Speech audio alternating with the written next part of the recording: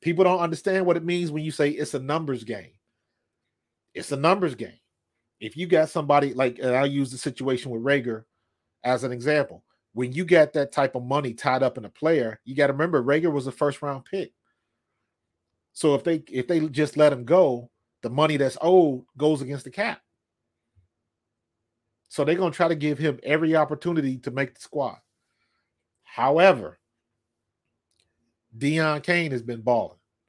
And Deon Cain is clearly the best wide receiver we have that is not named Devontae Smith, A.J. Brown, Quez Watkins, Pascal, or, who am I missing?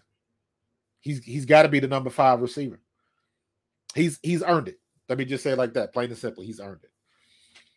The problem is with Rager now, one of the reasons why they'll probably keep him is so they don't have to pay that cap hit. And whether you like him or not at receiver, we all know what the situation is with that. He can still return.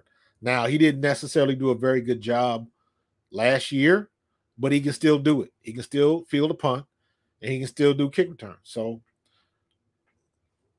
worst come to worst, you got to stick him back there to, maybe he breaks one or puts it all together.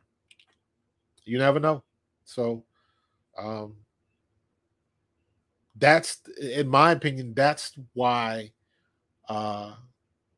there's a good chance that they end up keeping him, because Deon Cain is not returning.